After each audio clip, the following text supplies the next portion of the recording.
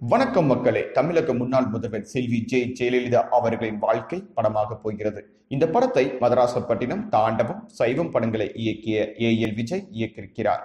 இத்திரைப்படத்தை விப்ரி media மூலம் விஷ்ணுவர்தன் இந்திரி தயாரிக்கிறார். ஜெயலலிதா வாழ்க்கை திரைப்படத்தில் நடிக்க தென்னிந்திய நடிகைகள் கடும் போட்டி நிலவி வருகிறது. இதில் மஞ்சிமா மோகன் வெளிப்படையாகவே அவருடைய கருத்தை சொல்லிவிட்டார். இருந்தாலும் நம்ம lady super star Nayanthara, Ramya Krishnan, Trisha, Keerthy Suresh இவங்களும் இந்த லிஸ்ட்ல இருக்கிறாங்க.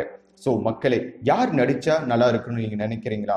கீழே இருக்கிற கமெண்ட் பாக்ஸ்ல பதிவு பண்ணுங்க. விசில் செய்திகளுக்காக வெங்கடேஷ்.